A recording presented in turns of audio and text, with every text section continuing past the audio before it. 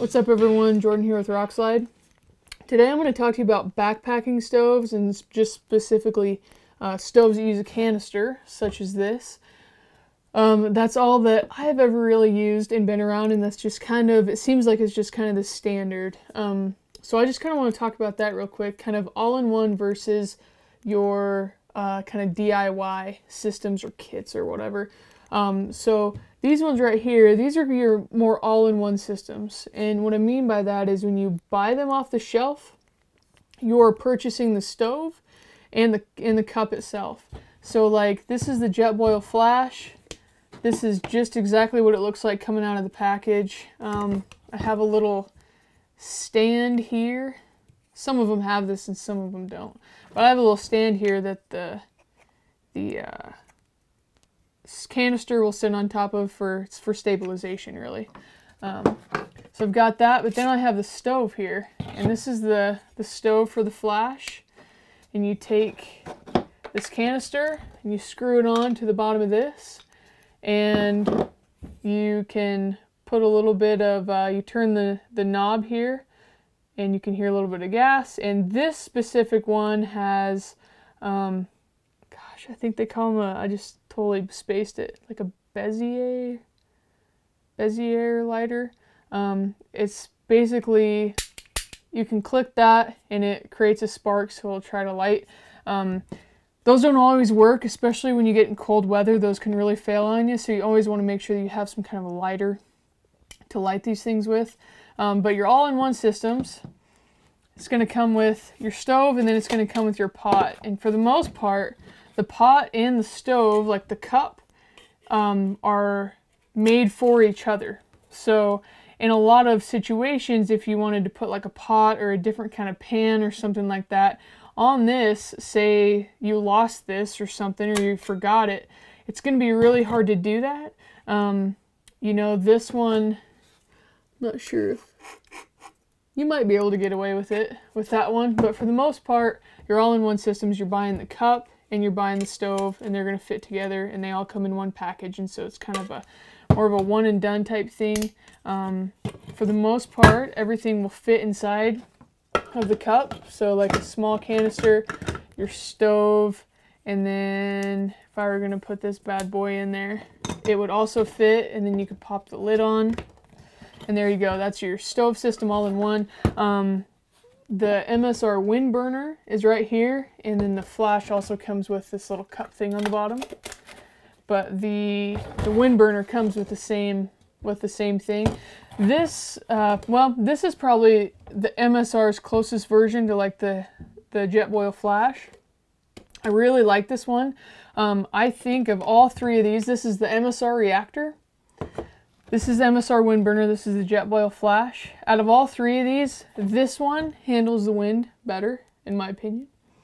It is also the most expensive one for the most part, but it's a very tried and true stove.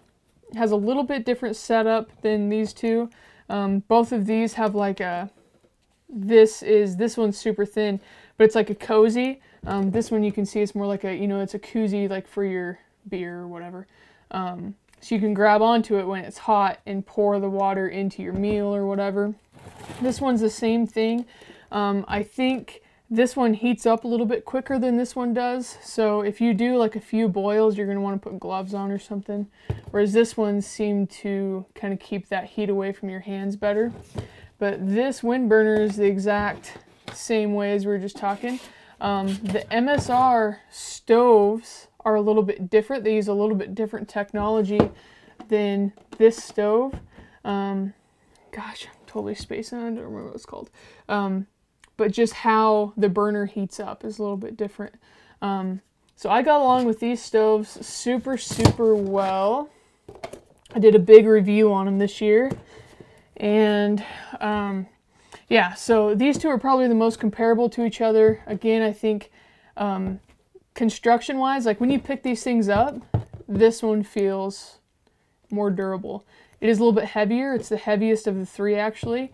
These two are pretty dang close together weight-wise. But if you take this MSR reactor, it doesn't have the cozy on the outside, so it actually just has a handle that flips out. And you have your lid, and then your burner. So I also have a canister in there. So it just kind of depends what you're wanting to do. If you're going to want like a really one and done stove, especially if you're going to go through the later seasons, this is a bad machine right here. All-in-one systems, for the most part, tend to do a little bit better with wind. That's why I did a review on these, is because I wanted a stove system that was a little bit better in those later seasons when the wind's really picking up in the high country, or in the back country, wherever you're at. So that's kind of what I was looking for there. Now the system that I started with was this little guy, MSR Pocket Rocket. And this stove is for more of your not all-in-one, more of your DIY setup. So what you can do is you can buy the stove that you want, and this is the MSR Pocket Rocket. They have come out since with a Pocket Rocket 2, and I think they have a Pocket Rocket Pro, maybe. But I've had this one a heck of a long time. I think I bought it for like 35 or 40 bucks. I bought it back in 2011. So it's now 2020, so it's been around a while. Still works great. I ended up getting another one before I got into these all-in-ones, just as another option. But this is the Soto Windmaster. Just a little bit different. You know, they're about the about the same size, but the little prongs are a little bit different. The Pocket Rockets fold out like so, and then these ones flip out. And actually with the Windmaster, you can take these off. Let's see if I can figure out how to do it. You can take those off, and they actually have one that's a 3-prong instead of a 4, but it seemed like this 4-prong just fit better. Uh-oh. I'm gonna have to figure that out later. But what you do with these is the same as the other ones. You screw them onto the canister, so they give you something like that, and then you can pick which pot you want, or you could run a pan on them if you want. So this is the GSI Minimalist Cup. I bought this with this Pocket Rocket back in 2011, and it has a little cozy. As you can see, you just slide that off. You fill this with water. You put it on there just like that, and it lets you, obviously it heats up your water. So what you're gaining with these kind of DIY systems is you can use the cup that you want. Typically, they're going to be a little less compact. Like this one, I can still, well, I know it does. So I know that the Soto Windmaster fits inside this cup.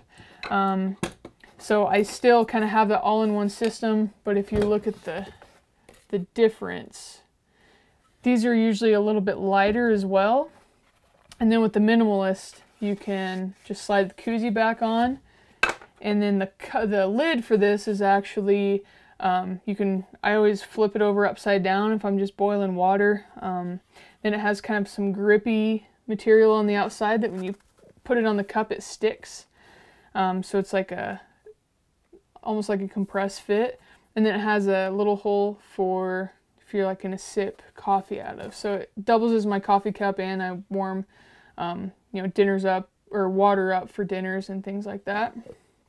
But one good thing that you can do with these is you can have a little cup like this, and then I went and got this GSI Soloist pot, so it would be a little bit bigger if I was going to have more than just me. If I was going to have a couple of people, I would be able to kind of spread it out a little bit better. It came with this other little cup here, but it's just a bigger pot, and it sets right on the top. So, that's where something like the all-in-one system can be a little bit bad in a way, because you are, especially the reactor, I do want to show this real quick. The reactor sits right on top of its stove just like that. Fits perfectly. Cuts the wind really well, like it's awesome.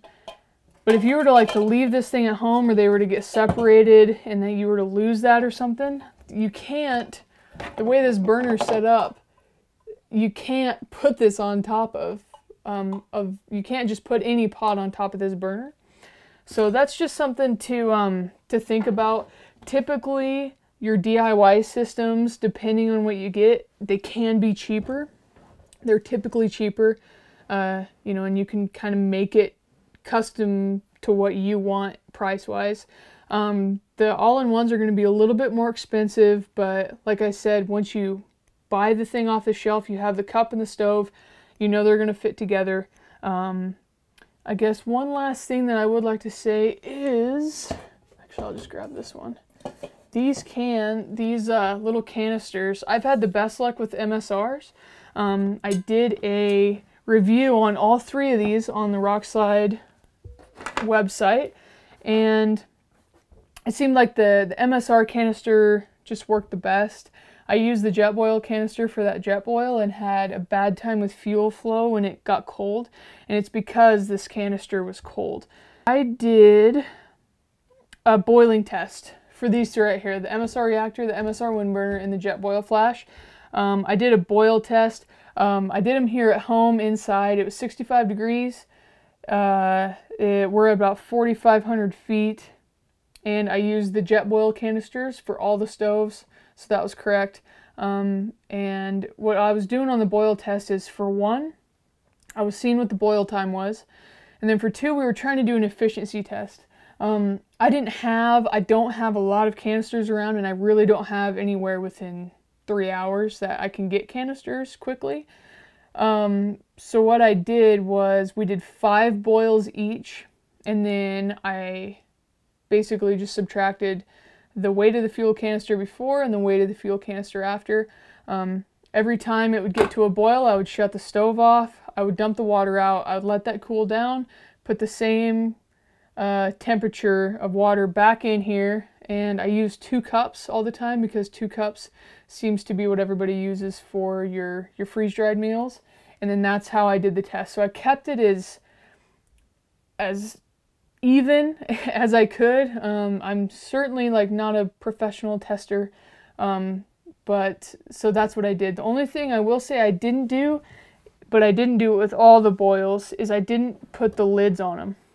I was a few boils in when I realized that I wasn't doing that, so I just kept it the same for all of them. But the first one I tested was a wind burner, this bad boy right here, and it had a boil time of 1 minute 28 seconds. And then the weight difference of the fuel canister after 5 boils was 26 grams. And then the second test was with the Jetboil flash. It had a boil time of 1 minute 19, and the weight difference was 20 grams. And then the last one I did was the reactor, had a boil time of 1 minute 51, and then a weight difference of 23 grams. So I don't know how scientific that test was, if it wasn't good or not, I don't know. But the wind burner came in as like the least efficient of 5 boils. I mean, you're talking 3 grams, it cannot be that much. The reactor was not quite the best, but the Jetboil did really well. The only thing I will say is the Jetboil just feels more flimsy than the MSRs do. And there was something else. I think that was the big thing, is they just feel more flimsy. And then I used all of these, you know, down into the teens for like when I was lighting them. And I had the most trouble with the Jetboil. I just couldn't get the fuel to flow correctly. And then I went right down, and I was using a different canister and a different brand of canister, but I did put it onto the wind burner, and it fired right up without too much issue. I did have a little bit of flames first, but I didn't have an issue with it, and I really had an issue getting that Jetboil going. So hopefully that helped.